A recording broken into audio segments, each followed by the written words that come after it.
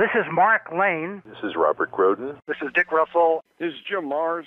This is Dr. David Mantic. This is Cyril Weck. This is Jim DiEugenio. This is Joan Mellon. This is Jerry Policott. This is Gary Shaw. This is Greg Burnham. This is Gerald McKnight. This is Sherry Feaster. This is Doug Horn. This is Bill Pepper. This is Richard Belzer. This is Oliver Stone. This is Governor Jesse Ventura, and you're listening to Black Op Radio. Video computers online. Archiving 44K. Initiate sequence. T-minus 30 seconds. Server connection confirmed. T-minus 25 seconds. Live stream 21 at 20K. T-minus 20 seconds. Phone lines are go. T-minus 15 seconds. Satellite uplink verified. T-minus 10 seconds. Flight check complete. Satellite uplink verified. 5, 4, 3, 2,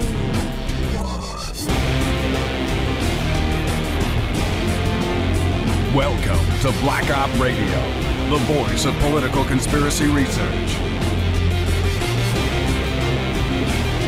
You're listening to Black Op Radio, the show NSA doesn't want you to hear. Now here is your host, Len Osanic. Control room, you're on the air.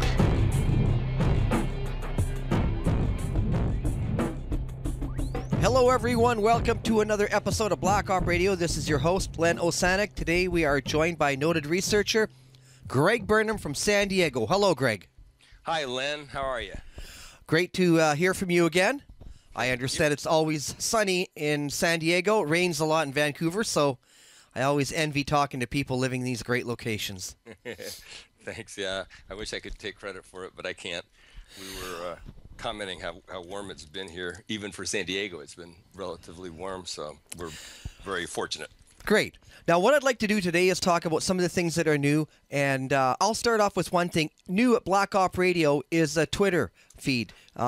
I am signed up for Twitter now, so if you want to follow, get updates from whatever news is happening at Black Op Radio, you can do that. You can also subscribe to an email list, which I send out for only, I don't send it out very often because I hate getting junk email, but if I have, something special like Oliver Stone or some new video or something, I'll put that out. But I guess there'll be weekly announcements, on the Twitter feed of who's on and things like that. So do sign up for that. It's on the main page, everyone. Now, with yourself, you have a new website that you've been working on. Let's promote that and tell me a little bit about it. Sure. And, I want to make one comment, too, on Twitter, what you just mentioned. I was always reluctant to do anything with social media, and I haven't done anything personally with social media. But I think it's important for us, quote-unquote, older researchers to remember that we do need the participation of young people in this effort, because as we get older and as some of us pass on, if there's nobody left to carry the torch, well, then the torch just goes out. So I think it's important, and young people do communicate with each other and to the world through these different, social media outlets. So I think it's good that you do have the Twitter account, and I do as well now for the website. We've got a Facebook account, Twitter account, and a YouTube channel, Google Plus, Google Circles, and things like that. So, it's a little bit strained for somebody in my generation maybe to always be all over that, but I think it's something that's necessary if we want to involve the next generation. Speaking of which, the new website is assassinationofjfk.net. You don't need a www before that, just HTTP. And it is my new website. It is loaded with information. As you know, Len, my study revolved a lot around, obviously, the JFK administration. And a big part of it had to do with his management of crisis. So the Bay of Pigs is prominently discussed on my website, including some of the presentations that I've done on the subject, and the information, of course, that I gleaned from the late Colonel L. Fletcher Prouty, who was a extremely rich source of information, somebody who was there, and so who knew what he was talking about. And my other big focus, of course, is the Vietnam War and the National Security Action Memorandums that JFK had written that was going to extricate us from that that mess that was going on there. So that's also prominently featured, as well as many articles written by some very fine researchers like Doug Horn. We've also got a YouTube channel there featuring John Costella's work on the Zapruder film, among others. So there's a lot of stuff going on, and also a lot of interviews that I conducted with Jerry Hemming, the late Jerry Patrick Hemming, and that's all featured there as well. So it'd be great if people would visit, and there's a comment section under all of the various articles and things, so people can participate and give their input and whatnot. So that's a brand new website. Okay, great. Well, one of the things I did want to discuss today was you have a link there to your good review of National Security Action Memorandum 263 and 273, which you gave in Dallas, I believe, at a COPA at 2010. And I thought it was very well done, and I thought we should talk about that again today. The good thing about this, the good thing is that a few other forums and that have been kind of infiltrated by people who are alone, assassin, proponent or whatever, like just these two worlds don't intersect anywhere, It's like if you believe the Warren Commission, you've got to sit with your own little circle of friends, because the people who don't believe it, what we're doing is we're investigating the failings of it and to see what we can discover from this investigation. So as people have looked into acoustical evidence or x-rays or medical evidence or the root or all the different people who investigated it, they've already said, listen, it's a given there's something wrong with the Warren Commission, and we don't believe a lone gunman can shoot. I mean, kill Duff, he's pointing from the front. How can you get hit from the back from the front? It was a great quote from that day, I think.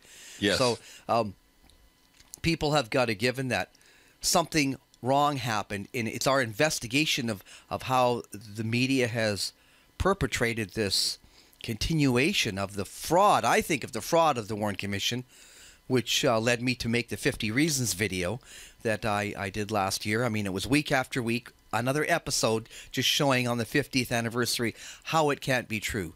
Now, among the researchers, some things we don't agree with, and it's a real shame that some people use this as a rallying cry to, fragment the community. Me and you have discussed many things, and we may agree or disagree, and we just say, leave it. Well, I'll have to look into that further. But other people have said, well, if you don't agree with this, for instance, if you don't agree with this photo, then, forget you. And I was just making a reference to the people who are in the Oswald is Innocence campaign. It's like their whole campaign is, listen, everybody in the community pretty well feels that Oswald is innocent. I don't know why you have to kind of fragment the community, say you're either with us on this thing or you're against us, right? And I think that's a real failing.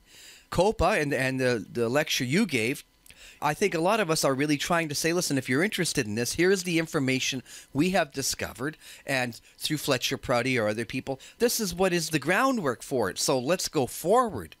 That's the good thing with your website. I think the only failing is that if we have too many forums, I don't think people will know where to go. Now, the one good one was Rich De La Rosa, which you for years were with him. He's passed away now. But that's a forum that all sorts of people of many varying views went to. Lately, there was the John Simkin Forum, and yet somehow they have allowed people in that want to, parrot that the Warren Commission was correct. And it's almost as if it's a kind of a time-wasting thing. They should just have, here's a forum, if you believe Lee Oswald was guilty and, the Warren Commission was correct, well, the 3 or 4 of you can go there and pat each other in the back. But for the hundreds and thousands of people who don't agree, it's as if these guys are just there to infiltrate these forums and muddy the waters. And in the case of McAdams, he'll have a blatant lie. He's just lying, and people will correct him. And oh, yeah, you're correct. Okay. And then months later, he goes back to the same old lie. Sure. Yeah. Well, something I did decide to announce on your show today, and now that you've kind of brought up forums, I guess I'll go ahead and do that. I did start a forum as well connected to the website. And what we're going to do, in fact, we'll do right now, is add a button just for your listeners, because I haven't launched the forum officially yet, but just for your listeners, if you go to assassinationofjfk.net website, go ahead and scroll down to the bottom of the opening page. And on the bottom right side, you'll see, I guess it'll be an orange button, and it's going to say something to the effect of private invitation for BOR listeners only. And that way, just the folks that are listening to this program will know that the button's there. Other people will see it. They won't know what it means, though. But it'll say private invitation, and click on that button, because there's not a button on the top of the forum yet. On top of the website that says forum yet, because we haven't officially launched. So listeners, just scroll to the bottom of the page, right side. There'll be a button that says for Black Op Radio, private invitation. Click on that. That'll bring you to the forum, and then you can sign in there, and you can read what we've already got going. You can post to it as well. I do ask that everyone use their real name. We don't accept aliases, or screen names of any kind. Your true first and last name, as well as a valid email address. I think on the Simkin forum, you had to have a photo as well, which... I remember there was some problems with David Von Peen or those guys. They didn't want to give a photo. They didn't want to give their real name. It's like, listen, if you want to come in here and talk to scholars, people who are spending time really going over this, at least use your real name or go play in somebody else's sandbox, Right, there you go. Yeah, well, we've already got quite a bit up on the forum. I should also mention that we have some very good founding members that decided that they would go with me on this journey and assist me. The founding members are John Costello, of course, the physicist from Australia, Charles Drago, a good friend of mine, who's a very articulate speaker, as well as some very deep political insights to offer to the case. He worked a lot with the late Evika. Also, Phil Dragoo, who, if you recall, JFK used to quote and say that where power corrupts, poetry cleanses. And Phil Dragoo is a wonderful artist and a wonderful poet, as well as a very insightful individual regarding political assassinations. So he is also a founding member. Phil Giuliano, as well, from the old Rich De La Rosa Forum, who is also a founding member there, has joined us as well. So I really am anxious to hear what he has to say. Douglas Horn, everyone's familiar with, I'm sure, as well. He was the chief analyst for military records for the Assassinations Record Review Board. He's one of our founding members, as well as Dr. David Mantic, a good friend of mine, and another good friend, Stan Wilburn, who's also acting as our webmaster and has so much to contribute. He was also on the Rich De La Rosa site. So between those founding members, we've got a lot going as well, and a lot of other folks have already started to join. We're sending out private invitations, and now we've opened it up to the Black Op Radio listeners, and we'll be fully launched hopefully in the next week, maybe a week roughly from now. So that's the forum. So. And you made some good points about it as well. One of the things on our forum that's a bit different, when we started the JFK Research Assassination Forum with Rich back in 1998, because the internet was so new and because people, a lot of folks, when they were polled, obviously did not believe the Warren Report from the very beginning. I mean, it's never had close to a majority of people believing in it. But there was not a way that was easily accessible for people to actually research the subject themselves. Unless you had a real passion for it, you'd have to spend hours and hours at a library. If you really wanted to get into the nitty-gritty, you'd have to, perhaps even travel to Washington, D.C., to the National Archives to do some really in-depth research. And a lot of people just did not have the resources for this and did not have reasonable access. So when the internet first was born and people were getting on all these different, chat rooms and news groups and this and that and the other, there was a whole lot of, chaos and mayhem going on there, a lack of decorum, for lack of a better word. So one of the things that Rich had done when he built the forum, and we enforced this for the entire years that it was open, was that it was quote unquote a no flame zone, meaning that no personal attacks were allowed. Well, of course, I've adopted that on the new forum. A person can come, share their research, and not have to be afraid that they're going to be subject to undue ridicule or criticism. Obviously, we don't want people on there just patting everybody's back. So, it's fine to challenge people's findings and theories as long as it's done in a respectful way. And the other thing that's important, I think, now that 16 years has passed, in terms of the internet being very accessible to people since our first forum, we don't find it necessary to even entertain the idea or argument of Lee Harvey Oswald, or anyone else for that matter, as quote-unquote the lone assassin. So back 16 years ago, it was appropriate to allow that debate to go on. We don't find that debate to be helpful at all in the discovery of truth today in 2014. So one of the rules of engagement on our forum is there is no talk of Lee Harvey Oswald as the lone assassin. And so those are just a couple of the parameters, but I think most of the listeners on your show would be astute enough to appreciate us not entertaining that kind of nonsense because it's just really kind of a waste of time. So that gives you a little background on the forum, where it came from, the foundation. If your listeners log on, go to where it says welcome to the forum, read the mission statement, read the policy statement, and I think you'll get a real good feel for where we're coming from. Yeah, because one thing is that even amongst the well-respected researchers, there's some disagreements, and people don't agree with some things, and for some people, I have no problem with that. I'm going to have a few more shows on with John Costella and problems with the Zapruder film. But when I have Robert Groden on, he says that, that's the way the film was. He got it. There's nothing done to it. And other view is there's something wrong with it. So, I don't hold anything against Robert Groden or John Costella. And that, I like to hear both sides, and we'll just discuss it nicely. I don't really subscribe to James Files being an assassin, but yet James Files may have been there. It's not even his name, but I don't hold anything against Wim Dankbar and his forum, JFK Murder Solved. I don't really like the name, and that's just an idiosyncrasy. I mean, you pick a name, but I think that when you have a name called jfkmurdersolved.com, there's a bit of an onus to really back it up. But anyway, as far as being a researcher who's honestly looking for where the truth lies, I think Wim's done a lot of good work, and certainly he's had some good debates with Gary Mack and bringing up the fallacies of the Sixth Floor Museum. So here's a problem. There's a disinformation campaign out there, which is totally like, McAdams and Gary Mack in the Sixth Floor, which is just total disinfo. And then there's the other people who come to whatever disagreement. And one being, I think that maybe Jim DiEugenio is quite accepting of everything John Newman says, and I might be a little more skeptical from my time with Fletcher. I think that Jim has said that he's not sure that Ed Lansdale is in Dealey Plaza. I got a letter from Fletcher. He had several letters. He gave me one of them. One of them was from Victor Krulak, General Victor Krulak, very high up in the Pentagon. He wrote a letter saying, well, of course, that's Lansdale. So what in the world is he doing there? That's an interesting question. And I'm paraphrasing. But that's the thing. I say, well, if Newman is a researcher and he has doubts, fair enough. I talked to somebody who actually was there in the Pentagon working on it. That's good enough for me. And I don't have anything against Jim DiEugenio or John Newman or, people have varying degrees until they come across something that changes their mind.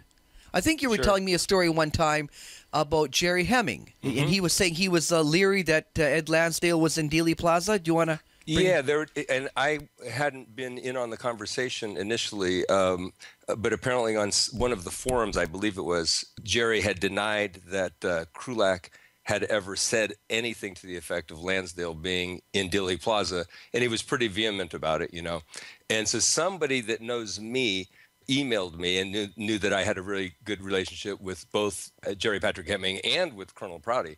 So they emailed me and they said, Hemming's, commenting on how there's no way that Lansdale was in Dealey Plaza, and I thought you might want to know that. So I called Jerry up on the phone and I said, hey, and so we had a discussion about it, and I told him, look, I've got a copy of a letter from Prouty to Krulak and Krulak back to Prouty, and they're, discussing the fact not if it's Lansdale, but that Lansdale was there, and Krulak acknowledges it by saying, what in the world was Ed Lansdale doing there? And Jerry was, he's saying, what, are you kidding me? There's really, he said that? And I said, yeah. And he said, do you mind, sending me? So I sent Jerry the text of it, so that he could read it for himself.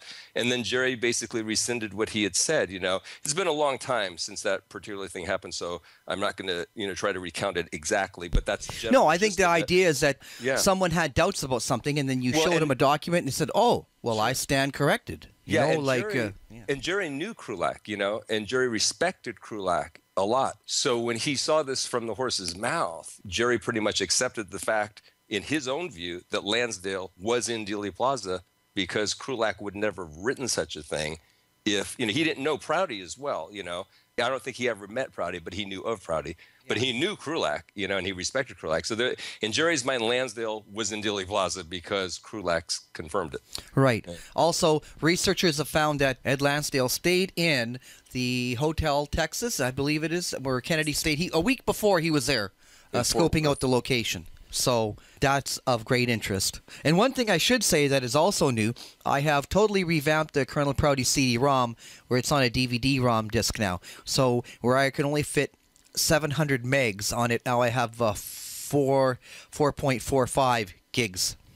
Oh yeah, I've added a lot more video to the Colonel Prouty, and it's a direct download. So if anyone's interested at all in these letters between Victor Krulak and Fletcher between Oliver Stone and all the other things, and I have it for direct download, and it's a lot of video, hours and hours of video on it now. Well, that's great. I mean, I remember the very first one that you made way, way back, and it was incredible then. It would still be incredible now if that's the only thing that somebody had, but it's hard to imagine how far we've come technology-wise that you can have 4 gigs of information. But good for you, Len. That's terrific.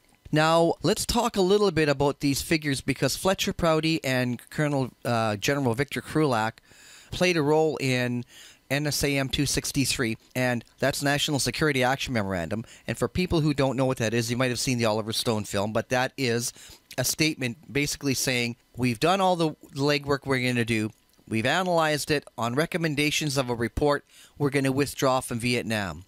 We're pulling out, and this is all U.S. personnel, not just military, not servicemen advisors, helicopter crews, personnel. We're pulling everybody out. Let's start with 1,000 troops a month. It'll be by the end of 64. And the interesting thing is, the first thing that President Johnson signed is, we're going back into Vietnam. We're going to help them to win. And, it's as if the whole thing was back on. You go over this quite eloquently in your short presentation, but I thought we have time just to elaborate a little bit on it. First of all, what was your interest in National Security Action Memorandum 263? This is kind of a paperwork. Yeah, there's a couple things. I think one of the things that drew my attention to that document, obviously, was Colonel Prouty, because it had such great significance. And let me read something briefly for your audience that Colonel Prouty had sent to me in a letter, and because it's very apropos and it's very short, what I'm covering here. Quote, "The national security policy of the United States is defined by a series of very special, highly classified documents. The name or general terminology associated with these types of documents changes from administration to administration, but they carry essentially the same weight. For Truman, they were called National Security Council Intelligence Directives, for example. For Kennedy, they were termed National Security Action Memoranda. The key idea in these documents, and the others with various names that were selected over the years, is the preservation of national security. All of these are presidential directives, just like an executive order is, but the type designated for national security carries special weight. They trump every other presidential document," end quote. So it's real important, because I've had people argue with me before that, and I'm going to shorten it to an NSAM, NSAM, an NSAM, National Security Action Memorandum, is, it's not that big a deal. Which kind of sounds ludicrous for somebody even to make that claim. I mean, you just listen to the name of the document, National Security Action Memorandum. That doesn't sound like a note you're passing in class. But some people would have you believe that. But the point to all this is that, so when a president, in this case Kennedy, signs the National Security Action Memorandum, and has one drawn up, he's not doing it on a whim. This isn't something that he's writing every day. This is something, Kennedy once mentioned in a press conference, and again, I'm paraphrasing, someone asked him a question about, now that he's been in office for a while, what does he think of being the president? Would he recommend the job to anybody else? And is it more difficult than he thought and whatnot? And he made a comment that was interesting, that basically where he said that everything that comes across the president's desk is basically critical, because if it's not, it's handled at a much lower level. So everything the president has to handle is extremely important, extremely sensitive items. So a National Security Action Memorandum, I would say you'd classify as the most critical of all the critical things that the president is dealing with, because he's not writing National Security Action Memorandums over everything. Not over everything he sees, see? So these are very, very special documents. So when we just talk about, Vietnam, I think one thing that's important for people to realize is that we were in Vietnam for a lot longer than most people realize. It didn't start, in 1960, or in 1954. We were there a lot longer than that. That's the first thing. And people should also realize, and again, in the short time that you and I have here today, I'm not going to be able to cover all this, but I'll just throw it out there and people can do some of their own research. And eventually I'll have some of this up on more of this up on the website as well.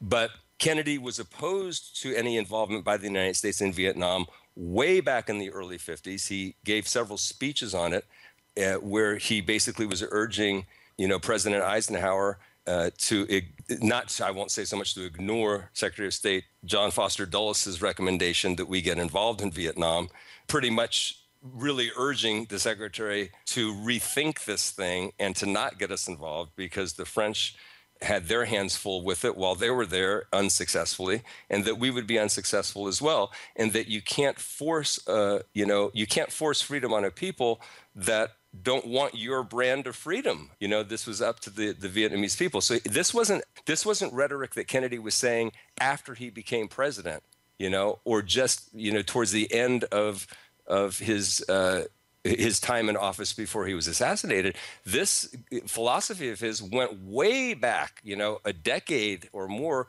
prior to his ever even running for office or running for the presidency anyway. His anti-Vietnam involvement was there for a long, long time.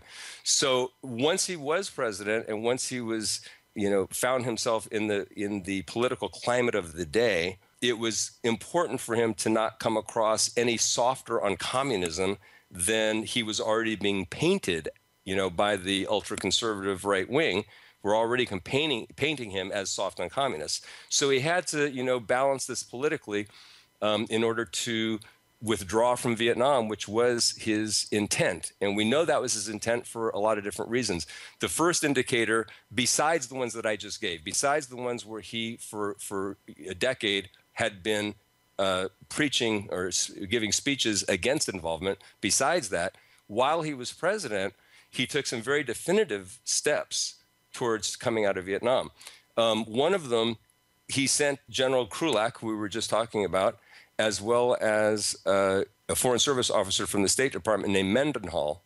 He sent both of them to Vietnam on September 6th of 63 to go on a fact-finding mission. But again, keep in mind, Kennedy already knew what direction he was going in. He already knew that he needed to come out of, that we needed to extricate ourselves from Vietnam.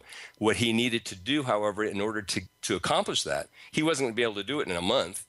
He was going to need to get reelected in order to finish it, to complete the withdrawal. So he had to balance this whole thing by doing what? Well, if he was able to get a recommendation from his own military, the top brass of his own military, get a recommendation from them suggesting that, yes, we can and should get out of Vietnam, it would be very difficult then for his political opponents to claim that he was doing this because he was soft on communism. Well, what, are you going to claim that, General Maxwell Taylor, right, the chairman of the Joint Chiefs, he's soft on communism? Well, nobody would have done that because he's not, see? So what Kennedy did is he started off with having the commandant of the Marine Corps, Victor Krulak, along with Mendenhall from the State Department, go off to Vietnam on a fact-finding tour. And while they were gone, he had already decided that he was going to withdraw from Vietnam, and he just needed to have a report written to reflect that. So when Krulak and Mendenhall came back, they reported to him, and Mendenhall was very kind of negative. He was saying, because of the people that he talked to that were mostly related to State Department people, and Krulak talked to military people. And Krulak came back and was optimistic and said that it looked like we would be able to come out of Vietnam. We would be able to train the Vietnamese to take over the effort of any kind of insurgencies that they needed to deal with without very much American help at all. We could leave some advisors, but we could pull out all of the military by the end of 64 and pull out all personnel by the end of 65. That was what Krulak's recommendation was. So when Mendenhall came back and Krulak came back, Kennedy looked at the both of them and said, what, did you guys visit the same country? Because it sounded like they had, completely two different trips. So we know that Kennedy took Krulak's recommendation to heart. And that's because, why? Well, that was the direction Kennedy wanted to go anyway. And it was the military's view that it actually was very doable, very doable. So in order to get this done, as I mentioned, Kennedy needed to get the recommendation of his top brass in the military so that he would not himself be accused of being soft on communism. So he sent Secretary of Defense Robert McNamara and the chairman of the Joint Chiefs of Staff, Maxwell Taylor, and he sent them on another fact-finding mission to Vietnam in October. While they were gone on their mission to Vietnam, he then had Victor Krulak and Colonel Prouty and their offices. They had, I believe 16 secretaries that Prouty said were working, around the clock, 24 hours a day. Sometimes they were all sleeping in the offices on the couches to get this work done. And they were writing a report that was going to describe all kinds of different conditions in Vietnam, a lot of things that were, in a sense, a bit irrelevant to what Kennedy was trying to do, but in order to make it look like a complete report. When in fact, the only portion of the report that Kennedy really needed was the part that was going to recommend a withdrawal from Vietnam. And so what Kennedy did is he had Prouty and Krulak and their staff write up this report, bind it in leather, and put on it, and it said, the McNamara-Taylor trip report from their mission. And then Prouty had an officer fly it by jet to Hawaii, because as you know, when people were coming back from Vietnam, typically they would stop in Hawaii and then, and then complete their trip to Washington, D.C. after that. So this officer met the Secretary of Defense McNamara and the chairman of the Joint Chiefs of Staff Taylor and handed them this leather-bound report that had their name on it and told them, you need to read your report so that you know what's in it when you get back to Washington and present it to the president. So this is some of the history that most people, you're not going to read that anywhere, but how do we know it's true? Well, one of the authors of the report was Colonel Prouty, the person who sent the officer in the jet, give it to the Secretary of Defense, was sent by Prouty. See, so we know this information is correct. We also know that when you look at National Security Action Memorandum, you realize that, again, folks, remember the gravity of this type of a document, a National Security Action Memorandum. When you open it up and you read the text to it, it's a very, very short document. It only, other than the lines where it says, who it's going to and the subject, there's only 1, 2, 3 sentences in the whole thing, okay? So it's not a long document. And I'll read it because it's so short. It says, at a meeting on October 5, 1963, the president considered the recommendations contained in the report of Secretary McNamara and General Taylor on their mission to South Vietnam. Now I'm going to pause. Again, recall this report that it's referring to, Secretary McNamara and General Taylor, they didn't even write it. It was written for them, okay? Now here's the second sentence of NSAM 263. It says, the president approved the military recommendations contained in section 1B, paragraph 1 to 3 of the report. Now I'm going to pause again, okay? In order to know what that means, section 1B, you have to then go to the McNamara-Taylor report, okay, which is a rather long report. But the section that's referred to here in National Security Action Memorandum 263 is only talking about withdrawing from Vietnam for the most part. There's a couple of logistical items in it. They want to increase a couple of the military tempo in some of the areas. But the key area is a program be established to train Vietnamese so that essential functions now performed by the U.S. military personnel can be carried out by Vietnamese by the end of 1965. It should be possible to withdraw the bulk of U.S. personnel by that time, okay? So the point to the story is this.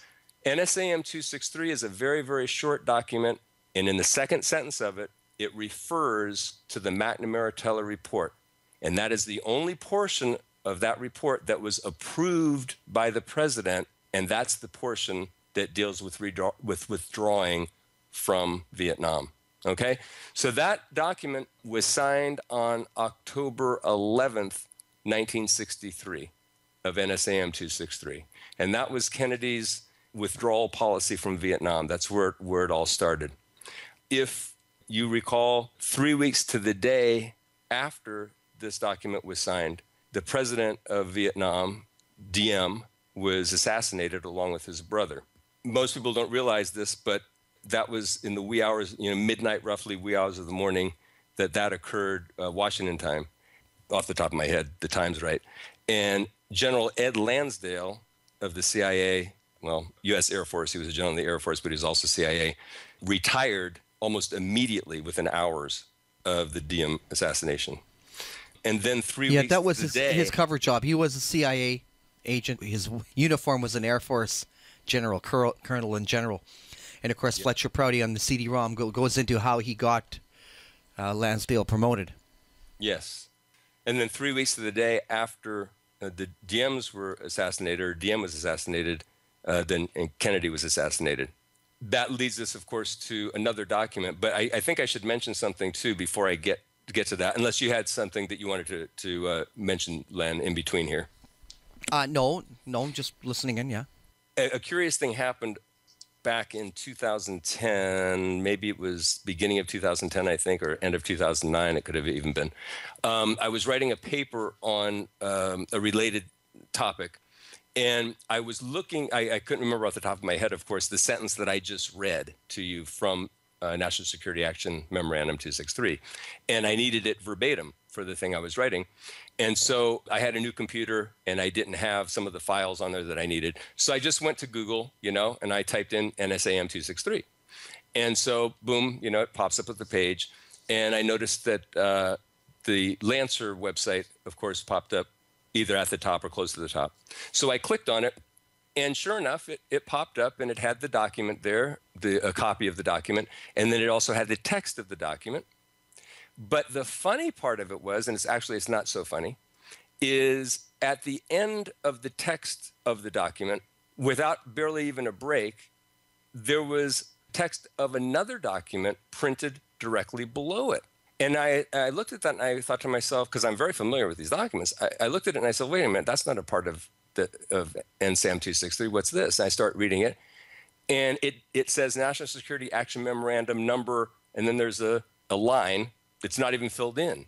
And then it says it's a draft. And I'm like, wait a minute.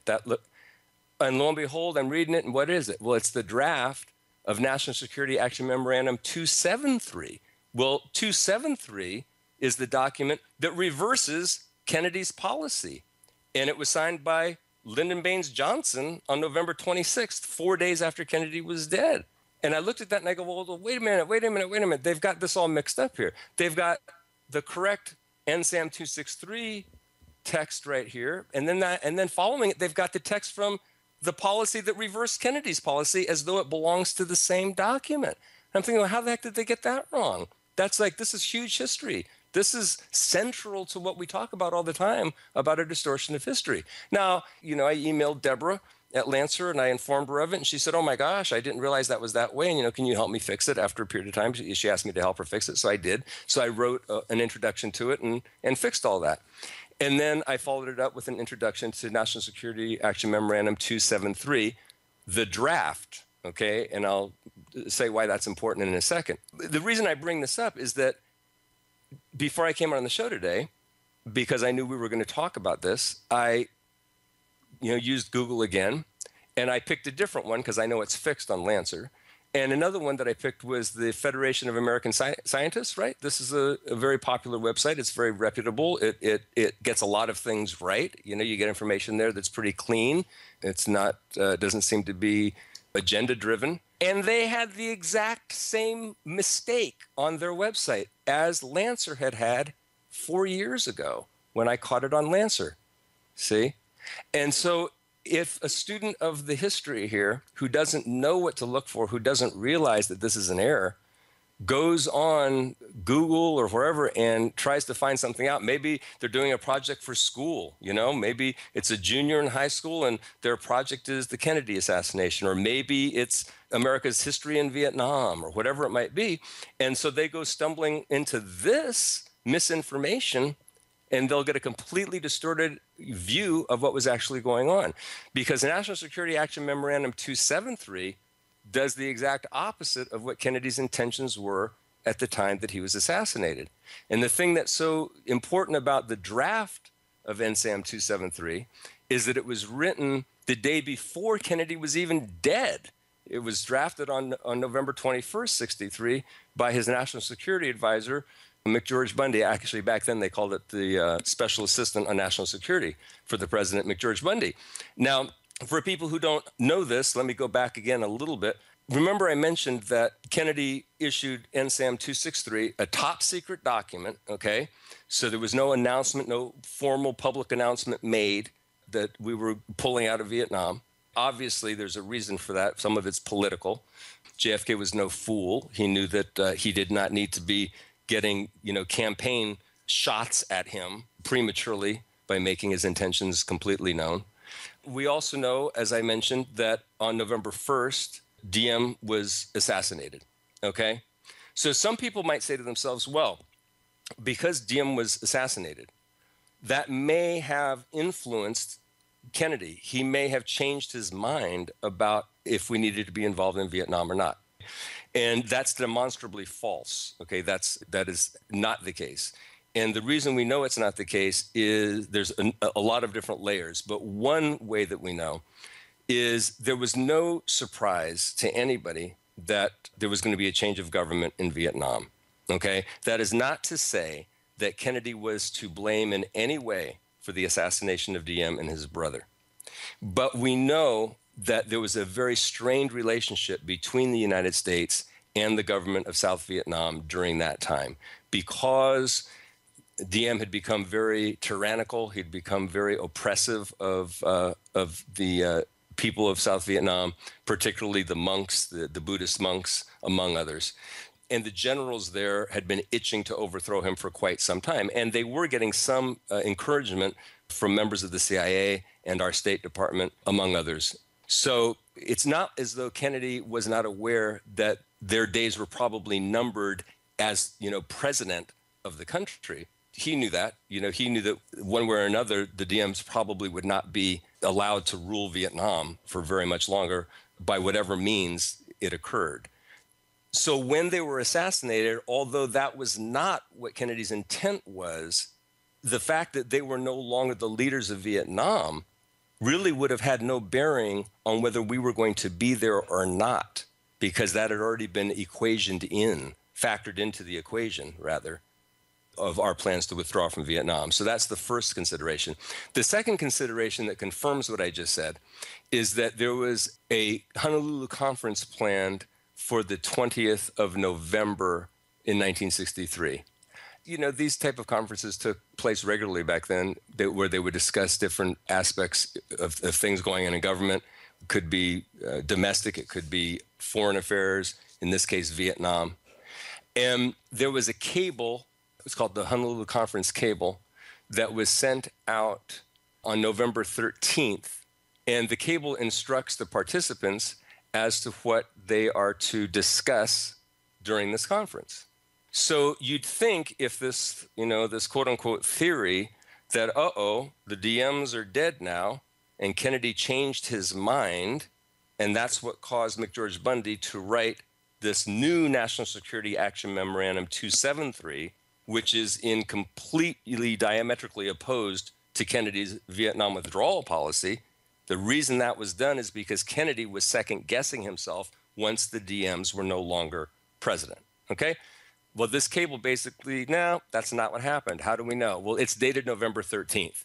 So it's been almost 2 weeks since the Diems were assassinated. When I say the Diems, that's improper because Diem is actually the first name. But Diem and his brother were assassinated. So this is 2 weeks later, all right? And this cable is still telling them what's to be discussed at the conference. And the second item in the cable says military, and that says including report on progress and accomplishment of tasks assigned as a result of the McNamara-Taylor mission. Okay, well, what were the tasks assigned? Say, well, what was the part that was approved by the president? If you recall, we just said, right? In NSAM 263, the only part that was approved of the McNamara-Taylor mission was the part relating to the withdrawal from Vietnam. That's what they were supposed to be discussing, okay?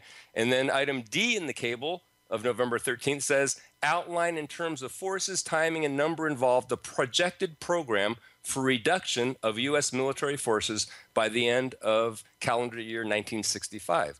So again, even this cable, 2 weeks after the change in government occurred in Vietnam, there's no indication in this cable that they're supposed to be going to Honolulu to discuss, an increased escalation of forces in Vietnam and more commitment by the United States into Vietnam. No, it's exactly the opposite. The cable is completely in line with NSAM 263 calling for withdrawal. In the meantime, the DMs are removed from office. 2 weeks later, the cable still is confirming we're withdrawing from Vietnam, and this is what you're to discuss when you go to Honolulu, okay? So now, 7 days later, the conference comes up on the 20th and 21st. And we know that Kennedy was on a whirlwind trip with Jackie to Texas to mend some political fences, as it were. We know that Kennedy, needed the South to win in 1963. We know he was becoming more and more aggressive with his civil rights policies in the United States. So he was probably going to get a lot of the minority vote here. But at what cost? Was he going to lose some of the South along the way? So this was a big concern. So you go and you try to get as many votes as you can and not lose anybody. And so you go to Texas. It's one of the things, I guess, that you do. And so they had an extremely tight schedule. They weren't going to be there long. They're only there for a day, So, well, I guess a day and a half, So, there's not a lot of time here for him to correspond with the people at the Honolulu conference while he's in Texas. The researchers among us know, if you can go and you can look at his daily calendar, you can see how tight his schedule was in Texas. And this is an important point. So we know that the conference ended on the 20th, maybe part of the, people still leaving on the morning of the 21st. So McGeorge Bundy drafts this document that eventually became NSAM 273, and it reverses Kennedy's policy. And the problem with it is it was drafted the day before JFK was even dead by his national security by his national security advisor. And if a person were to research it and you go and you try to find out, what was actually discussed at the Honolulu conference that could have possibly led to them reversing Kennedy's policy without consulting the president first. I mean, this is critical to this whole thing. I mean, even in the document itself, in NSM 273, it starts off with the sentence, the president has reviewed the discussions in South Vietnam, which occurred in Honolulu, et cetera, and has discussed the matter further with Ambassador Lodge. Well, what president are you talking about here? You see, on the 21st, it couldn't have been JFK. He was on a whirlwind trip in Texas, and you guys were in Honolulu. He didn't talk to anybody about this. There's absolutely no record whatsoever. Now, we know, however, that he did not talk to Lodge in D.C. We know who talked to Lodge. Well, we have that record, right? Kennedy was supposed to meet with Lodge after he got back to D.C. Instead, LBJ met with Lodge when he got back to D.C. Okay, that's what actually happened.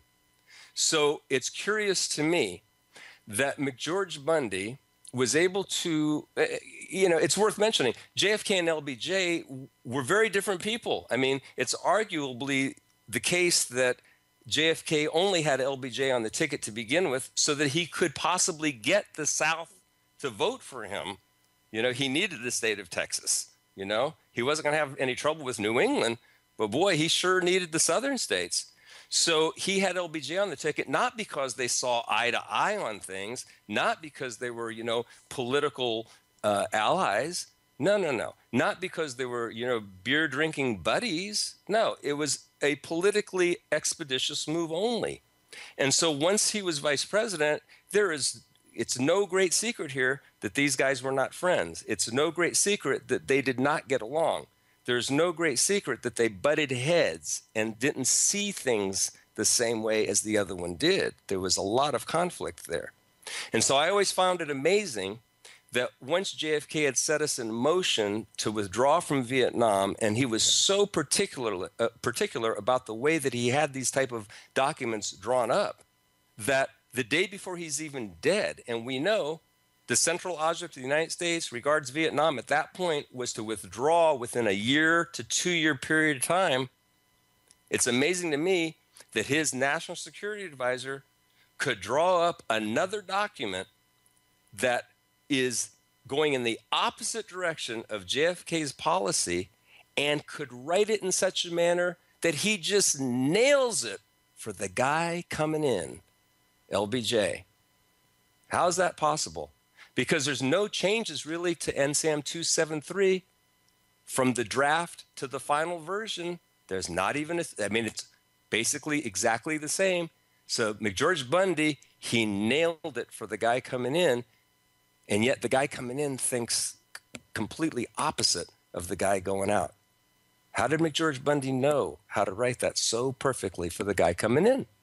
Well, I don't know. It's all speculation after that, but I think it's worth asking the question. And I know, you and I have talked about this before, Len. There is one glaring item in National Security Action Memorandum 273's draft that was left out of the final version. And it's item number 4. Do you recall that, Len? Yeah. Who doesn't after they've ever read that? Yeah. So go ahead and read this. Here's November 21st, a draft, and go ahead, Greg. Well, again, folks, keep in mind, this is very, very important. A National Security Action Memorandum is top secret. So keep this in mind, okay? Because this is a document that once they get back from Honolulu, it's going to go to the newspapers, and everybody in the world is going to see what it says. No, nobody's going to see what it says. No one's going to know that they were talking about supposedly what they were supposed to be talking about, right, was withdrawing from Vietnam, okay? That's what they were supposed to be talking about. So it's not like they have to be worried politically that everybody's going to find out, and oh no, we're going to get blamed, and people are going to think, no. This is top secret stuff. No one is going to read any of this, okay? So item number 4 in NSAM 273 says this: it is of the highest importance that the United States government avoid either the appearance or the reality of public recrimination from one part of it against another, and the President expects that all senior officers of the government will take energetic steps to ensure that they and their subordinates go out of their way to maintain and to defend the unity of the United States government, both here and in the field. End quote. What is he talking about? What could McGeorge Bundy possibly be talking about if it's not a coup d'etat? Because, again, this is a top secret document. Why does he have to tell the people who are read into this top secret document, why does he have to tell them to avoid the appearance or the reality of public recrimination from one part of the government against another? What are you talking about? Public recrimination? For what? It's a top secret document. See? What is it that the public is going to think the government's blaming other parts of the government for here? About what? About what you discussed in Honolulu that led to this document? No one even is going to know it's there. Now, if there's an assassination that happens tomorrow after you're done circulating this document, because this draft, as you know, was circulated among specific people throughout the government, okay, the draft, mind you, folks, on Thursday this was written up and circulated on Thursday before Kennedy's dead, okay? And then this paragraph I just read disappears by Tuesday when Johnson signs the document. That particular paragraph is gone. Okay? So that paragraph was there for certain people in the government to read, and it's referring to something, and it apparently has nothing to do with the rest of the document, or they wouldn't have taken it out. Okay? So what is he talking about when he says, I'll repeat it, it is of the highest importance that the United States government avoid either the appearance or the reality of public recrimination from one part of it against another. And the president expects that all senior officers of the government will take energetic steps to ensure that they and their subordinates go out of their way to maintain and to defend the unity of the United States government, both here and in the field. What could possibly be threatening the unity of the United States government, both here and in the field, McGeorge Bundy? What? What would be threatening that went on at the Honolulu conference? Again, the conference, what they talked about there, that was all top secret. They're not running out and telling everybody and this document's top secret. So what's a threat to the unity of the United States government? Why are you telling everybody to act unified and defend the unity? Because there's nothing so far that would threaten that. Well, until the next day at about 12:30 in the afternoon, when JFK's brains were splattered across Dealey Plaza. Now it's important to not point fingers at each other, I guess. Now the sentence and paragraph makes sense. But until that occurred, doesn't make much sense.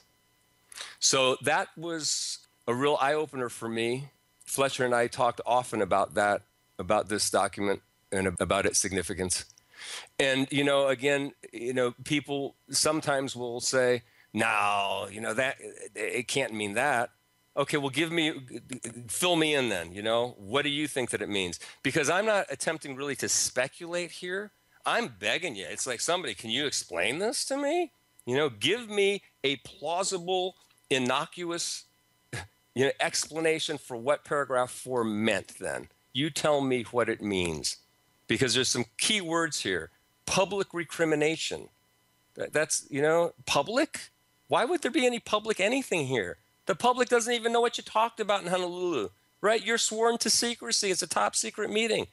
The public doesn't even know that you wrote NSAM 273, the draft, while you were there. It's a top secret document. Hell, the public doesn't even know about NSAM 263 from 6 weeks ago about withdrawing from Vietnam. That's a top secret document. See? So somebody please tell me, what was he talking about here? If you can find it, let me know. And, what I mentioned in Dallas when I gave this presentation initially was that I thought maybe I was missing something. So I went digging around, you try to find, what they spoke about at the Honolulu conference to maybe somehow justify what he wrote in this draft, And you can go to the State Department documents, the Foreign Relations of the United States, or you can go to the Gravel edition of the Pentagon Papers. There's another, source where you can start, looking for information, anything you can, possibly find to see if you can figure it out. But the State Department, they have 16 pages memorialized there referring to the Honolulu conference that we were just talking about, 16 pages. And of the 16 pages, there are only 3 short paragraphs where they're talking about what they were tasked to discuss in Honolulu, namely withdrawing from Vietnam, right? I mean, that's what the conference was supposed to be about, according to the cable that went out.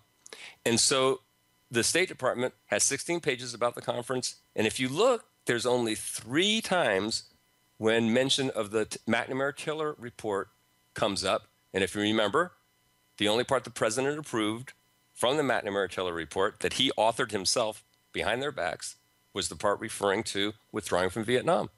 So in that whole 16 pages in the State Department FRUS volume, Foreign Relations of the United States volume, there's only 3 paragraphs, and each one of them, refers to withdrawing from Vietnam. There's nothing here says, after long discussions, we decided that it was a real mistake to withdraw from Vietnam. And General Taylor made a compelling argument that McNamara, Defense Secretary McNamara promised he would take directly to the president and he would interrupt, Ambassador Lodge's meeting with the president to make sure the president understands the gravity of the situation and we should not pull out from Vietnam. No, it doesn't say that.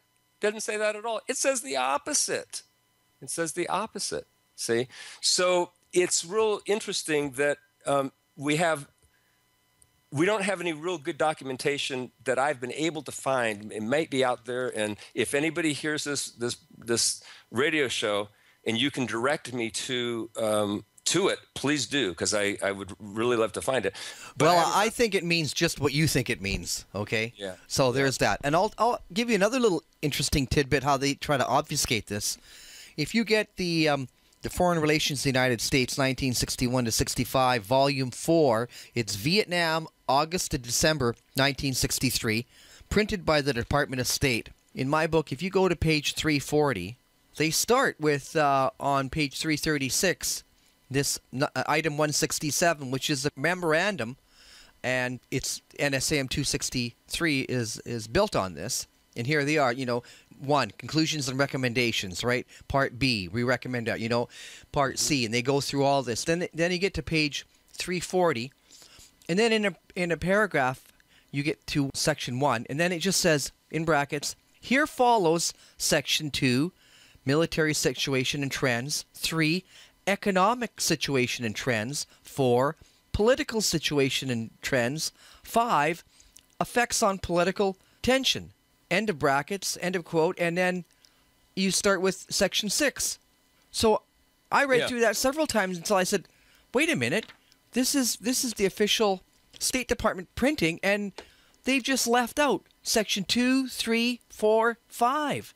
What the hell is in there that they can't print? When this is supposed to be the Bible of everything that's going on there, they print. It's online, so I'll see if I can find this online.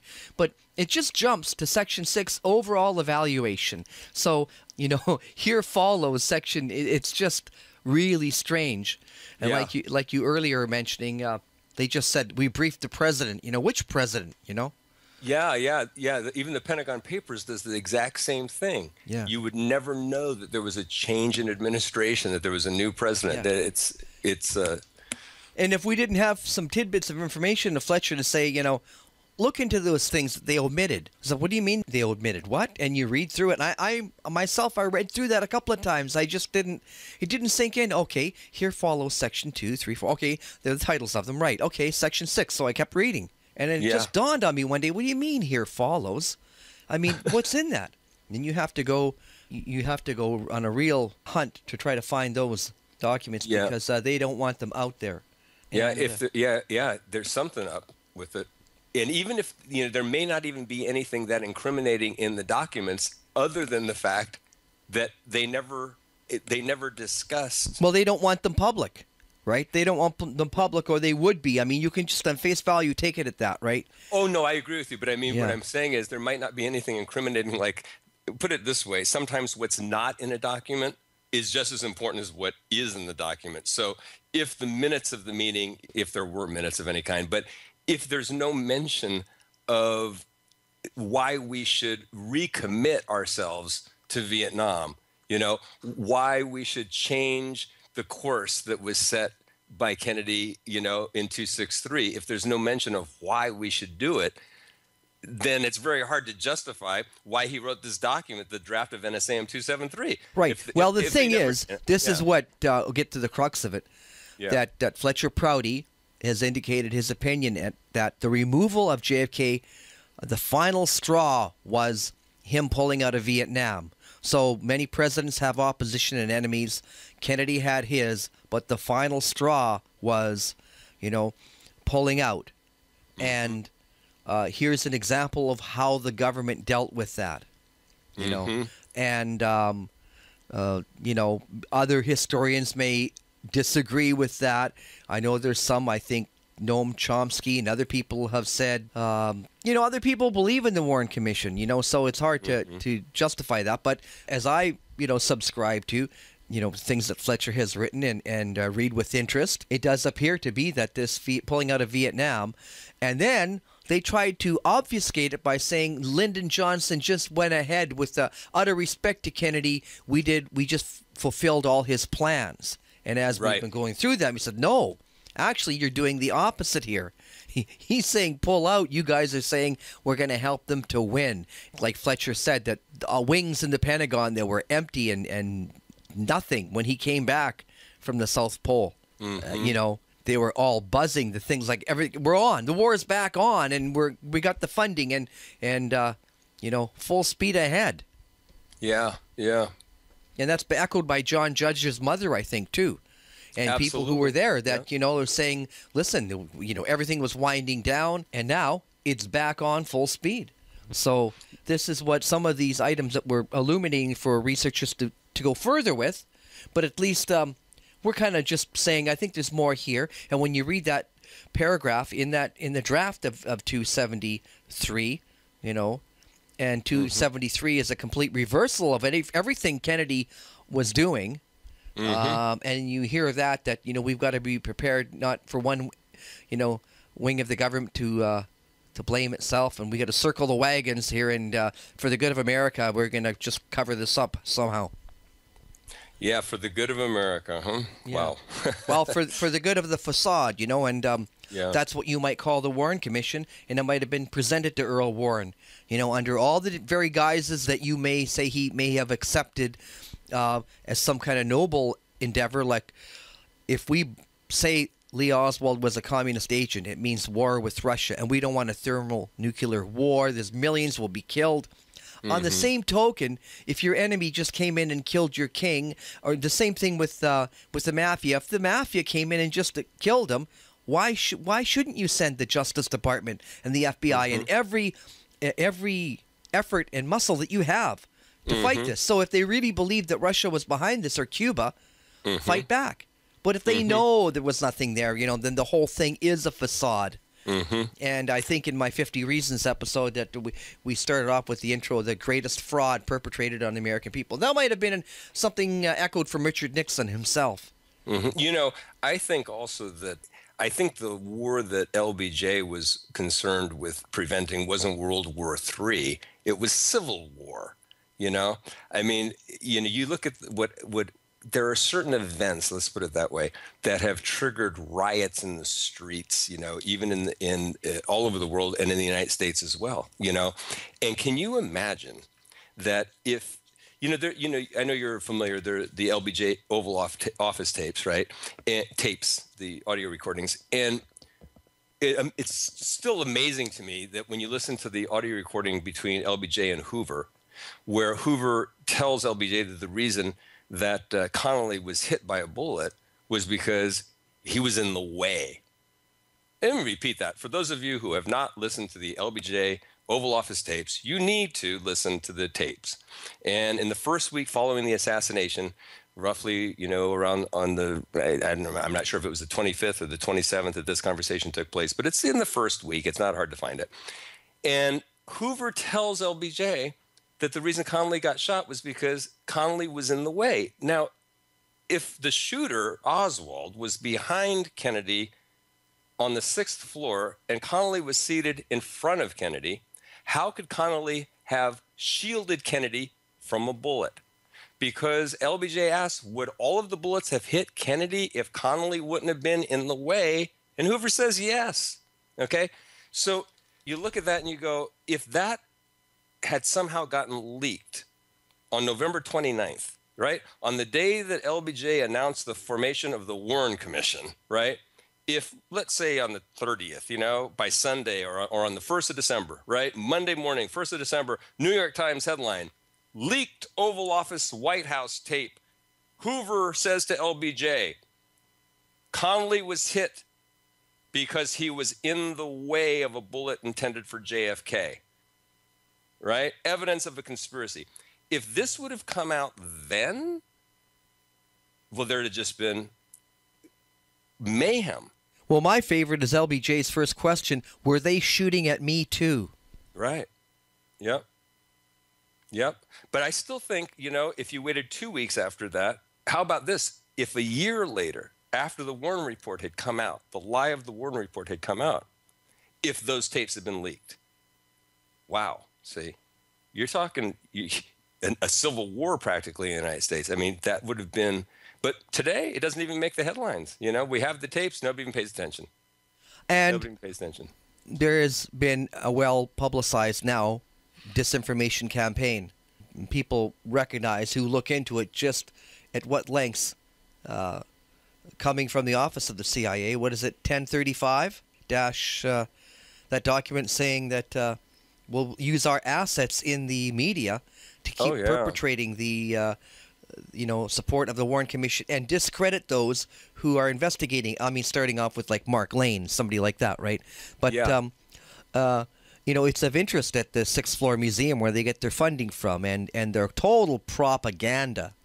It's not as if it's really a museum, and they show both sides. If they were saying, let's talk about the dinosaurs or gravity or something. Right. Here's where the latest research is, and here's what people have discovered. They have to omit so many things, and that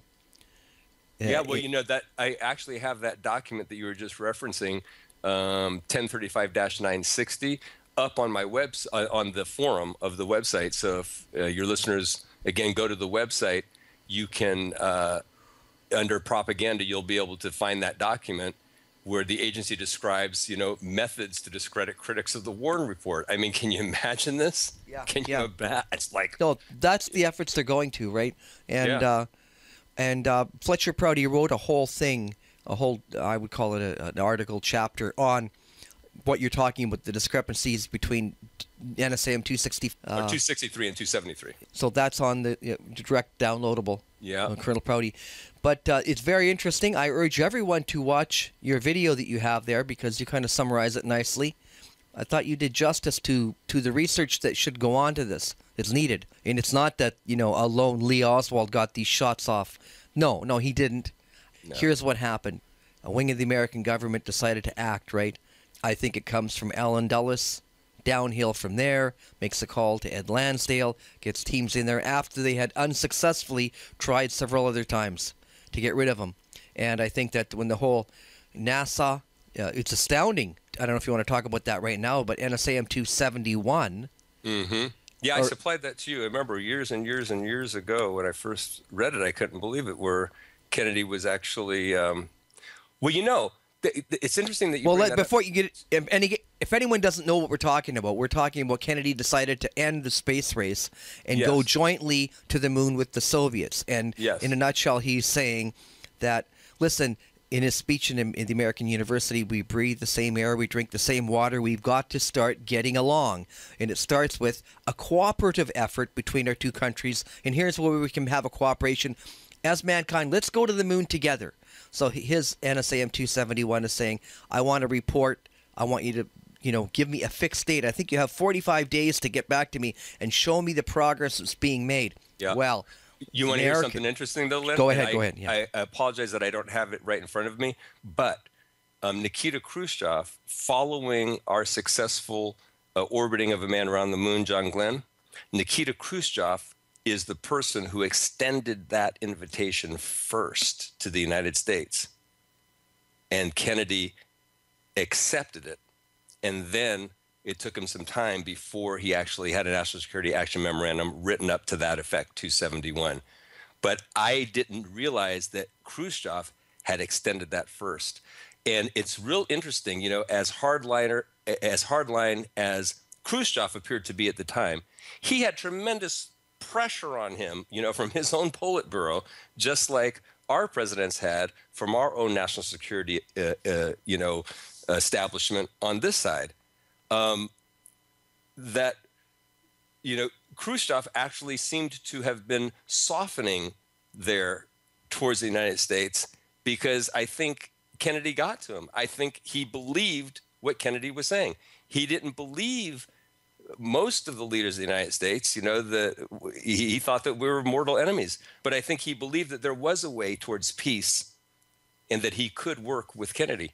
And I'll research that document that I just mentioned, and I will find it, and I will provide it to you along with the other one. I know you've got 271 already up on the Prouty.org site, but I'll research this other one and get it to you because it's fascinating that it shows, in my opinion, it shows how the rest of the world was viewing the United States and the American president differently than it had viewed. I mean, in Eisenhower, he had a good reputation. I mean, especially for a guy who had been in the military his whole life, to be so committed to peace and how that got sabotaged at the end. But he was so committed to peace himself, yet he still came from this hardliner background, that he wasn't that trusted by other people that were on the other side ideologically from the United States. Yeah, because, if you study the U-2 flight and the crusade for peace that Eisenhower was going on some backroom communication, he said these guys sent the flight out without my okay to Khrushchev, and he said, okay, Yep. if that's true, then prove it to me. Fire Allen Dulles and those guys that are acting behind your back, and then I'll believe you, and I'll be able to let this go. And then Eisenhower went back, and he just couldn't do it. He thought, maybe they did for better or worse, but this is, the CIA and everything of the American intelligence. I can't just fire them. I better just take it on the chin. And so he was softer than Kennedy. When Kennedy, when they acted on the Bay of Pigs and all this other stuff behind his back, and he never could trust them, he fired him. He said, you know what, it's time for you guys to go. And, that's, maybe out of 10 steps, step 9 that had him removed. And like we've been talking about today, I think the withdrawal from Vietnam was the final number 10, if there was 10 reasons. Yeah, I think it was huge. I mean, and you look at the I think, sometimes researchers get so focused on solving, quote unquote, the murder mystery, the murder mystery. And I think that's a real not the most productive approach to this. I think a real, maybe possibly more productive approach, it kind of goes back to the French, cui bono, right? Who benefited? And I'm not just talking about LBJ here, I'm talking about the broader national security apparatus. I'm talking about the military-industrial complex. I'm talking about banking and finance. Yeah, Sullivan Cromwell. Who did Allen Dulles work for? Right. And it's like you get the feeling that these bankers were lending money to both countries, hoping they kept escalating and hoping they just kept the Cold War going. So they lend money to America, and who's in charge of the Federal Reserve, and the same thing in the Soviet Union. They keep saying, we're under attack, we better borrow more money to fix up our defenses. And they were a poor country to start with, and as we saw, they just finally went bankrupt. Well, and as we also know that that huge buildup prior to the end of World War II on Okinawa of literally the largest amount of surplus armaments that have ever been stockpiled in the world were on that island prior to Truman approving of the atom bomb to be dropped on Hiroshima and Nagasaki. And because originally Roosevelt thought that we were going to fight a ground war in Japan, we were going to go in there and it was going to cost a tremendous amount of lives on both sides. And so that buildup happened. And then, of course, when Roosevelt died, Truman inherited the decisions on what to do here, and he chose the route of the atom bomb. And, that whole history is also very interesting. I don't want to go too far off topic by going any deeper into it than what I'm about to say, but that surplus of armaments was then divided basically between not South Vietnam and South Korea, but North Korea and North Vietnam.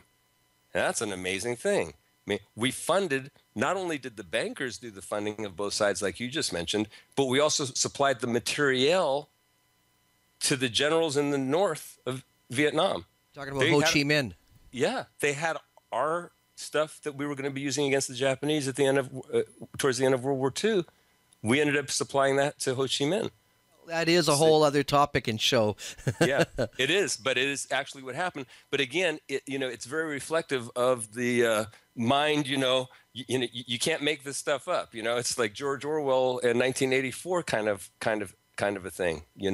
Where the enemy changes faces every day, and you forget who the enemy was, and you've got a new friend today that you didn't have yesterday, and the whole works there. Fletcher often pointed that out about the Soviet Union, the way they went from being our ally to our enemy literally overnight, But again, you're right, we're digressing some there. But well, for those new to the case, you should study NSAM 263, look into the foreign relations of the United States, and I'll make a link to that. And look what people have written about it, and look at this different reports that went on, and you can actually see what Kennedy's objectives were and see how that turned around. 180 degrees with the first thing Johnson signed is we're going to help them to win. Not we'll be withdrawing. Yeah. I'm going to win the contest. And your new website is devoted to those kind of things. We'll probably have you on to talk about the Bay of Pigs and other things again. But for those interested in this narrow bandwidth of history, but if you are interested, this is what we talk about. And and these documents we were talking about are all up on my website as well, and my presentations on them are on the website too, and on the YouTube channel. So that's also a spot that people can land on and take a look around. Sure. Okay, Greg, before we wrap up, is there anything else you wanted to get to today? Well, no, I think we pretty much covered it. I'm so glad to talk to you again, Len. It's always good. People shouldn't take this for granted, your good work that you do with Black Op Radio. It's show number 600 or 6,000. What is it now? 671, I believe. The ultimate is 980. I think Mae Brussel, did 980 shows, so that's the pinnacle. There you go. Yep. And that's good. I'm well, thanks for that. Thanks for that. Yeah. We try to do good, and we try to keep a bit of unity in the research community. We're not going to agree. And I think that even when we find somebody that we respect, we don't agree with, like I mentioned, Wim, or, doesn't mean I agree with everything about you or any other researcher, Jim DiEugenio or somebody, but, I like to listen to everything and put it out there for everyone else to make a statement and then write in an email.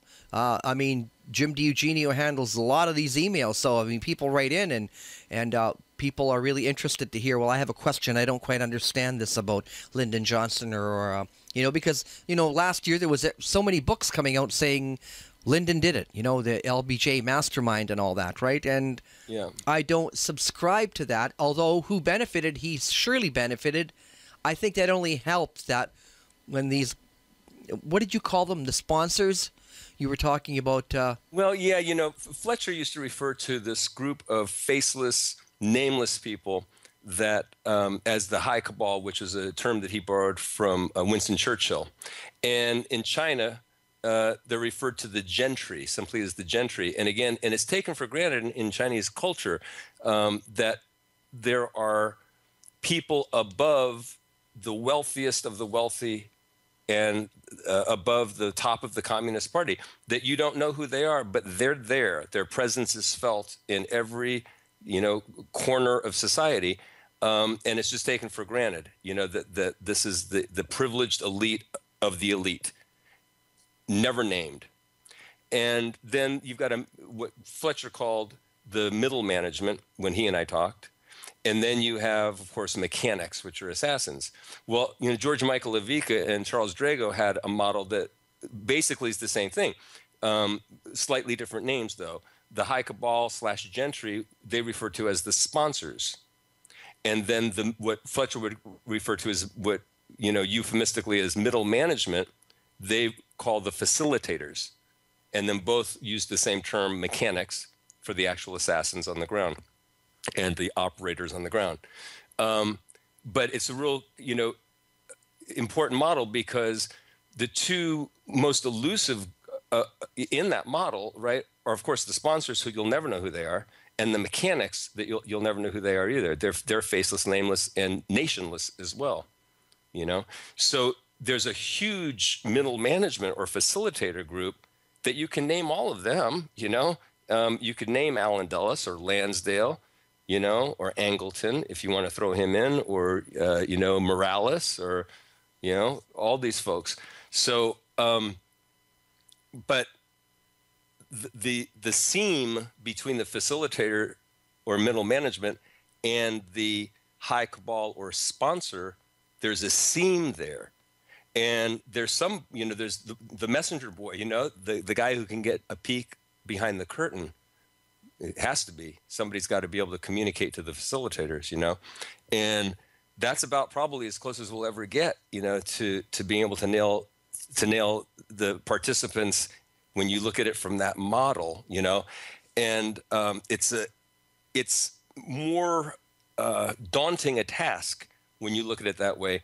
Well, I think that the whole journey is the education, so that I'm not so quick to believe an event like 9/11 when it happens. When I've studied how disinformation has happened before, and you look into the Reichstag fire and that, even this Boston thing has got. I don't have time to look into all these, so it's not like I'm into every kind of quote conspiracy. I've looked into a couple of things that held my interest, and but there's some. As soon as you start to recognize some problems in the official story, you can start to look into that. And there's a lot more wrong than people, I think, are ready to look into. I mean, they find it uncomfortable. And if you think about Martin Luther King or Bobby Kennedy's assassination or that, there's Jim Douglas's book is JFK and the Unspeakable. I mean, it might have been at that time that for Americans to consider that Allen Dulles and his cronies, Joint Chiefs of Staff, the Bank of Boston, all those guys said, look, the guy's got to go, get rid of him, and it's done. It's uncomfortable for them to think. In fact, it was unspeakable. What? It wasn't that lone nut? And I think it's the education you come away with when you find so many facts. I mean, we made 50 reasons, but if you could just hold up Commission Exhibit 399 and just say, well, wait a minute. No, there's no way. You're lying. Now, what else are you lying about? And you just start going through reason number 2, number 3, number 4. But, this Cold War, big money, and who's lending the money, to keep it going? I mean, it's astounding to me right now with you talk about the fiscal cliff even, and America just borrowing more money, but the military is just... It's untouchable, and then it's a black budget. People don't even know how much money is being spent on these things, and they have no money for education and food, but they've always got enough for another aircraft carrier or something. It's just like, it's if you don't get a hold of it, you're just going to wake up one day like the Soviet Union, completely fractured and bankrupt, and it. Well, and a lot of these things have a signature to them. Some of these other questionable events that you've brought up here, and like you, I don't have the time nor the resources to investigate everything that bears the signature of disinformation, but there certainly are a lot of them that do, and not to say that I believe that everything is conspiratorial, but that's also a very clever, a clever act. It's not act, but a clever, what's the right word? Distraction, perhaps, is to treat the word conspiracy like it's the exception to the rule. Well, it's not, folks. Yeah, like that Shermer did. He and then he said we're going to infiltrate the research community to make them look ridiculous, right? Well, what do you have time to do that for? Why don't you spend time on proving a case? And if anyone proved a case, I mean. Like Jim DiEugenio did a masterful job just ripping apart Bugliosi's book. I mean, page by page, word by word, showed him to be a fraud, and he didn't even write half the book, and nobody believes it. So that's the good thing that, Tom Hanks's miniseries or just episode Parkland was a complete flop, and everybody who most of the people who watched it, without the diehards, the McAdams, the people who have drank the Kool-Aid, and no matter what cost, they're going to continue to support the Warren Commission. Good luck with all that. Yeah, but yeah, we don't have a. It'd be interesting to be able to count up the various things that are put out there that are provably false with just a little bit of research. It's amazing. The Kennedy case really stands out. That, like you said, 50 reasons is the tip of the iceberg. Although the 50 that you hit are key ones. They're very, very powerful. But because again, nobody has the opportunity. Not nobody, but the majority of people don't have the opportunity to be able to investigate further. But there's so much wrong with it. It's just it's like everywhere you turn, it's like, what's wrong with this? What's wrong? There's problems everywhere in it. I mean, if a person can bear to read the Warren Report, it's just oh my. You get into the volumes and it's like, oh my, are you kidding? The unbelievable. They were so remiss in not asking proper questions, in leading witnesses, in forcing testimony out of people that it's just, I mean, our inspector changing witness testimony, Oh, yeah. So I mean, yeah. the whole thing is a fraud. It's just unbelievable. So Yeah. we should leave it because I think we're starting to ramble now. But I know, it's easy I to recommend do. anything that Fletcher Prouty has written. Jim Douglas, Jim DiEugenio, Mark Lane. The books last year, and at my webpage, I have at Black Op Radio, I have Len's favorites. So just browse through those. What my favorite books are. And but there's many good ones. I mean, there are some bad ones, and there are the ones who say that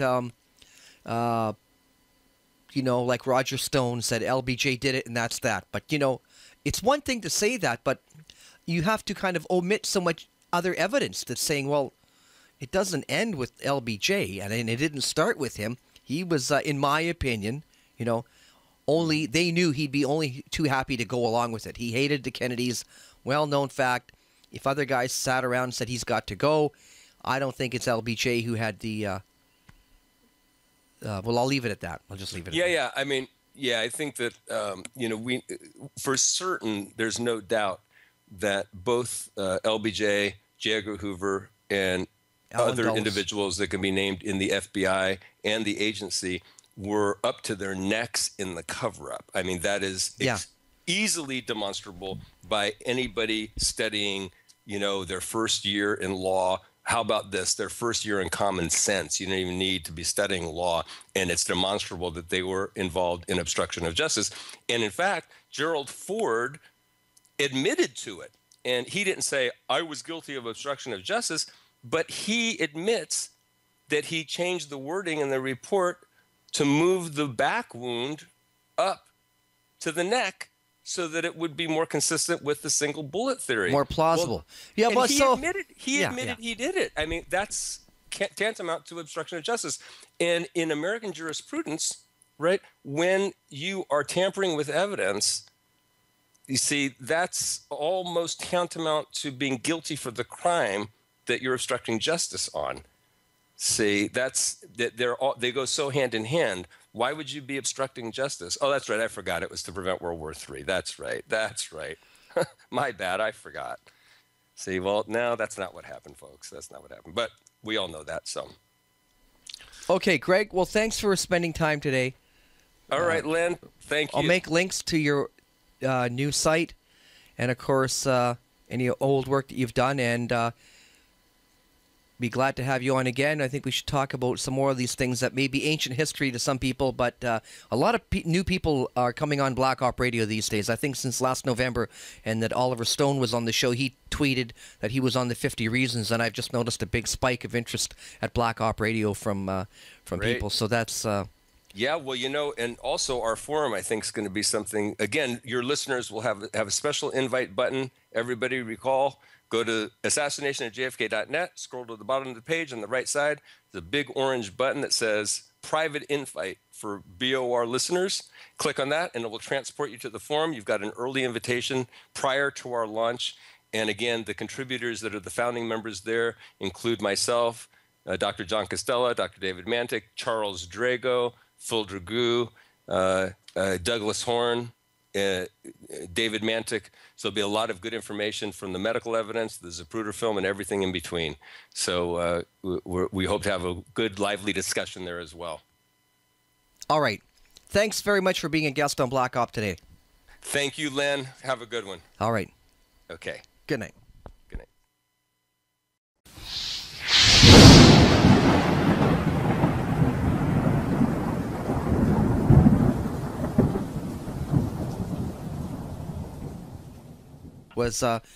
You have a link there to your good review of National Security Action Memorandum 263 and 273, which you gave in Dallas, I believe, at a COPA at 2010.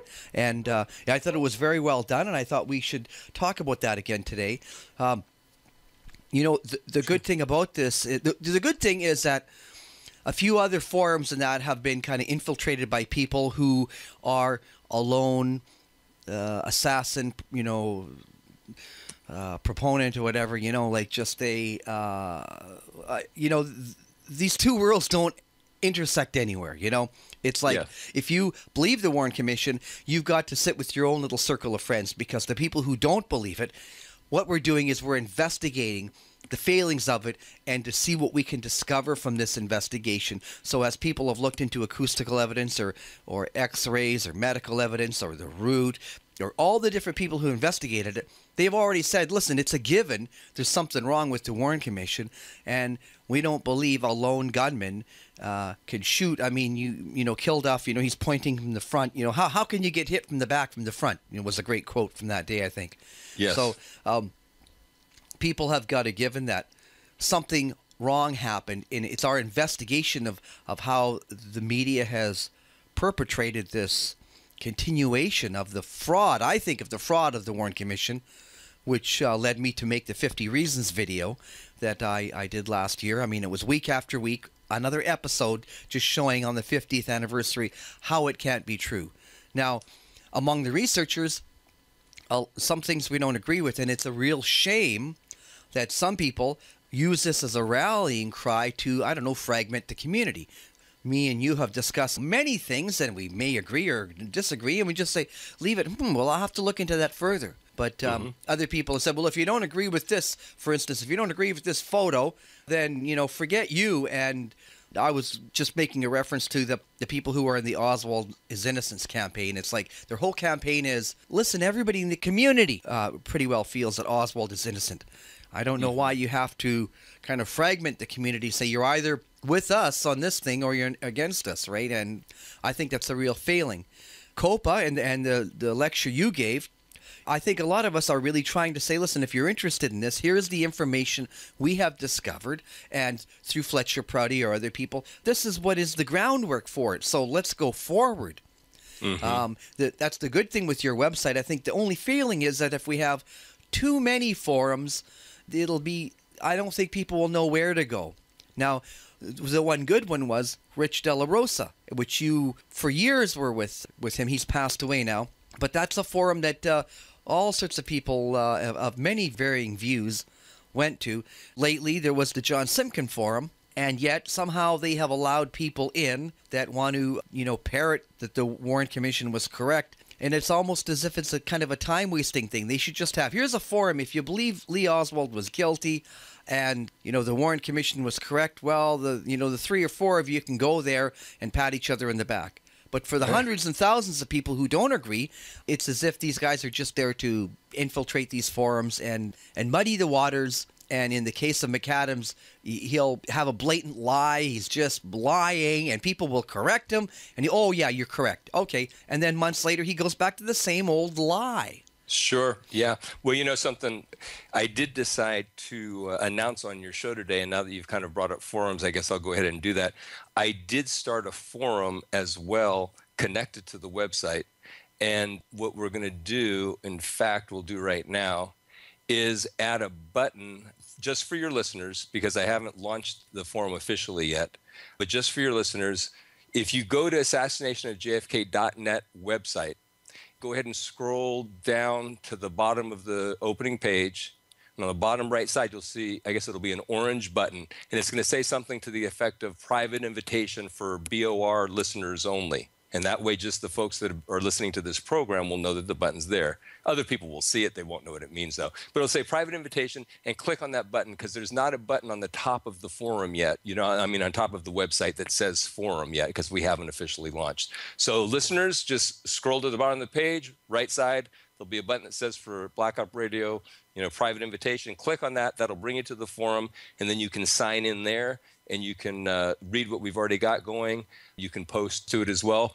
I do ask that everyone use their real name. We don't accept aliases, you know, or screen names of any kind. Your true first and last name, as well as a valid email address. I think on the Simkin forum, you had to have a photo as well, which, you know, I remember there was some problems with David Von Peen or those guys. They didn't want to give a photo. They didn't want to give their real name. It's like, listen, if you want to come in here and talk to scholars, people who are spending time really going over this, at least use your real name or go play in somebody else's sandbox, you know? Right, there you go.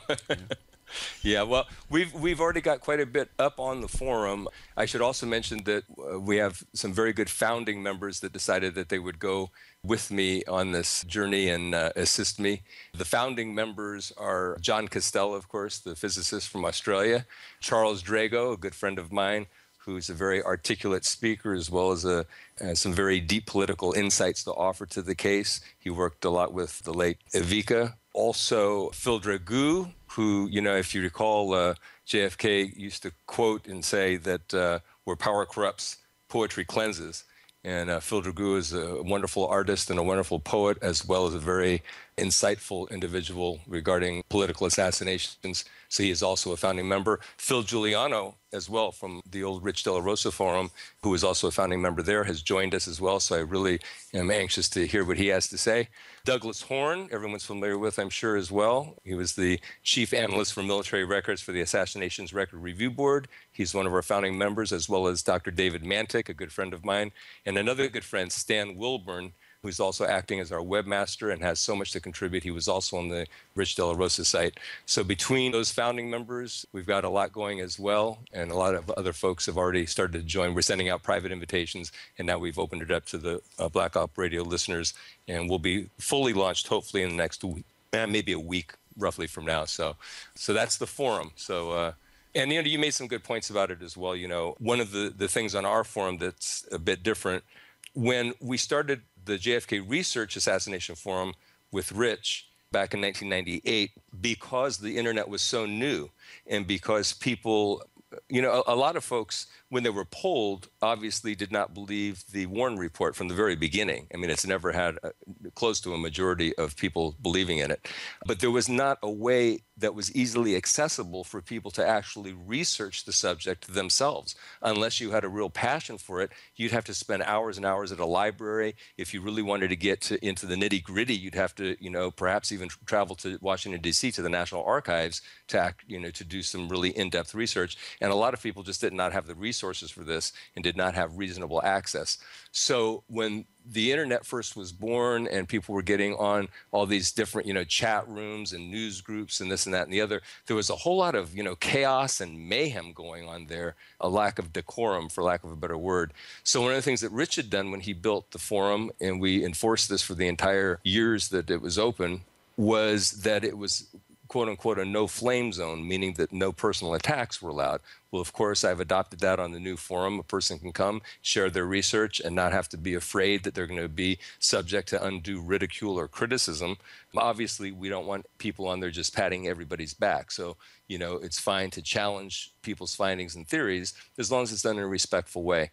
And the other thing that's important, I think, now that 16 years has passed, in terms of the internet being very accessible to people since our first forum, we don't find it necessary to even entertain the idea or argument of Lee Harvey Oswald, or anyone else for that matter, as quote-unquote the lone assassin. So back 16 years ago, it was appropriate to allow that debate to go. And things like that. So do sign up for that. It's on the main page, everyone. Now, with yourself, you have a new website that you've been working on. Let's promote that and tell me a little bit about it. Sure. And, I want to make one comment, too, on Twitter, what you just mentioned. I was always reluctant to do anything with social media, and I haven't done anything personally with social media. But I think it's important for us, quote unquote, older researchers to remember that we do need the participation of young people in this effort, because as we get older and as some of us pass on, if there's nobody left to carry the torch, well, then the torch just goes out. So I think it's important. And young people do communicate with each other and to the world through these different, social media outlets. So I think it's good that you do have the Twitter account. And I do as well now for the website. We've got a Facebook account, Twitter account, and a YouTube channel. Google Plus, Google Circles, and things like that. So, it's a little bit strained for somebody in my generation maybe to always be all over that, but I think it's something that's necessary if we want to involve the next generation. Speaking of which, the new website is assassinationofjfk.net. You don't need a www before that, just HTTP. And it is my new website. It is loaded with information. As you know, Len, my study revolved a lot around, obviously, the JFK administration, and a big part of it had to do with his management of crisis.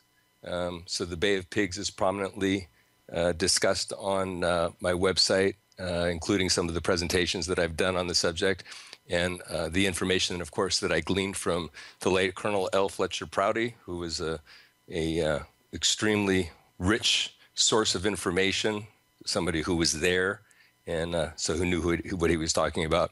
And my other big focus, of course, is the Vietnam War and the National Security Action Memorandums that JFK had written that was going to extricate us from that mess that was going on there. So that's also prominently featured, as well as many articles written by some very fine researchers like Doug Horn. We've also got a YouTube channel there featuring John Costella's work on the Zapruder film, among others. So there's a lot of stuff going on. And also a lot of interviews that I conducted with Jerry Hemming, the late Jerry Patrick Hemming, and that's all featured there as well. So it'd be great if people would visit. And there's a comment section under all of the various articles and things, so people can participate and give their input and whatnot. So that's a brand new website. Okay, great. Well, one of the things I did want to discuss today.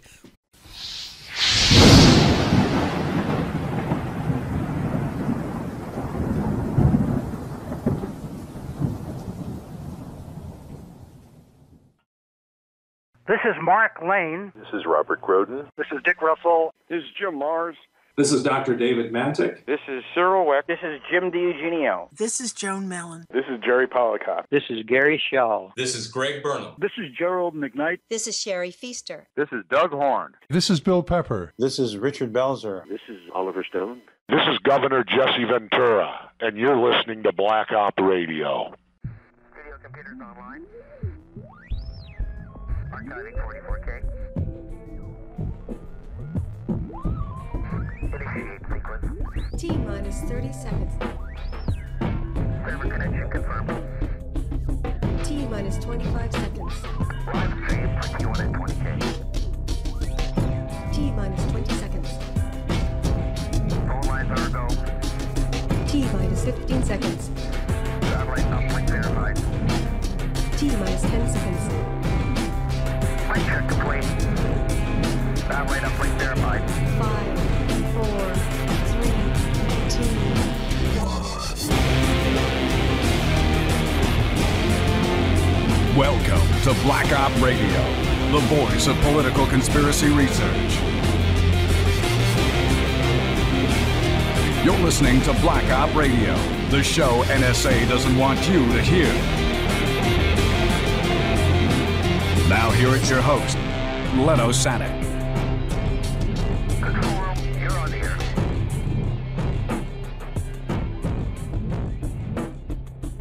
Hello, everyone. Welcome to another episode of Black Op Radio. This is your host, Len Osanic. Today we are joined by noted researcher Greg Burnham from San Diego. Hello, Greg. Hi, Len. How are you? Great to hear from you again. I understand it's always sunny in San Diego. It rains a lot in Vancouver, so I always envy talking to people living in these great locations.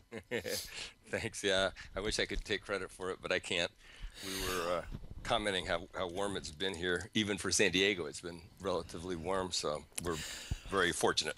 Great. Now, what I'd like to do today is talk about some of the things that are new, and I'll start off with one thing. New at Black Op Radio is a Twitter feed. I am signed up for Twitter now, so if you want to follow, get updates from whatever news is happening at Black Op Radio, you can do that. You can also subscribe to an email list, which I send out for only, I don't send it out very often because I hate getting junk email, but if I have, something special like Oliver Stone or some new video or something, I'll put that out. But I guess there'll be weekly announcements, on the Twitter feed of who's on and